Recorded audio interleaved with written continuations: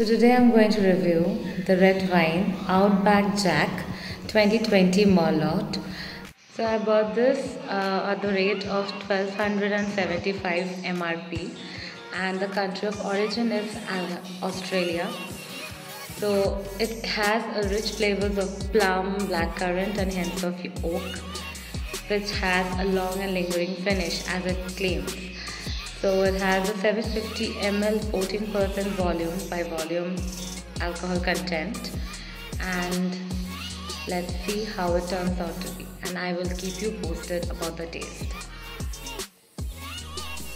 Till now whatever I can smell is like a normal red wine, and it has a plum oaky finish, I would say woodish type of smell. So let's see how it turns out to be.